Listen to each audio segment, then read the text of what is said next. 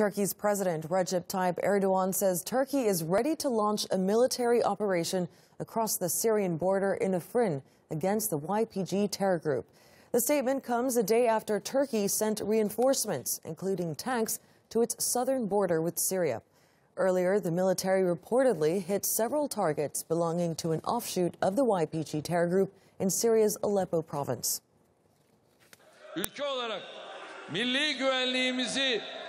We will eliminate those groups that pose a threat to our national security and kill our people at their source.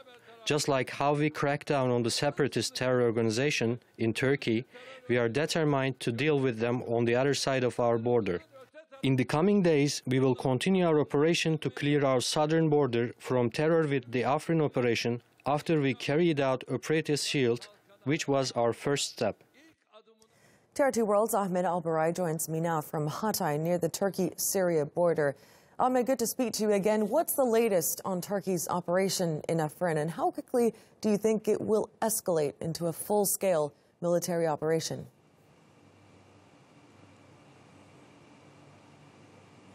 Well, Sandra, on Saturday, the military operation started on the ground by shelling these posts of the militia, the Kurdish militia known as the YPG, that Turkey considers the extension and the branch of the terror group here in Turkey, PKK, in Syria.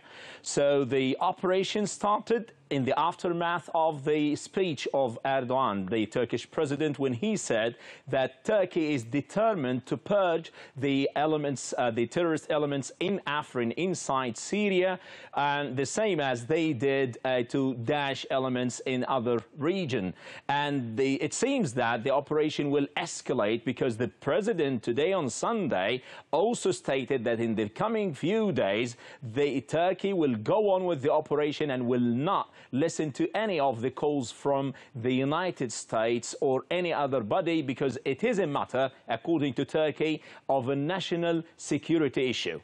So why is Turkey going into Afrin now, given it was last year that President Erdogan said Turkey would consider driving out YPG fighters from the area if they didn't leave voluntarily?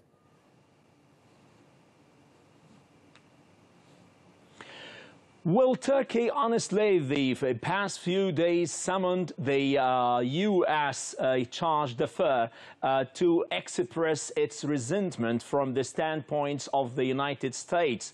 Recently, reports speaking about the U.S.-led coalition planning to have a scheme of training these militias up to 30,000, according to reports, troops to have them along the border with Turkey. And that's something that Turkey is considering a red line to its national security, because for Turkey, having these troops to being legitimized by the United States is a serious matter, and they will not accept, according to the president, any move from the United States to trying to legitimize these groups, because as I've told you, for Turkey this is a very sensitive issue.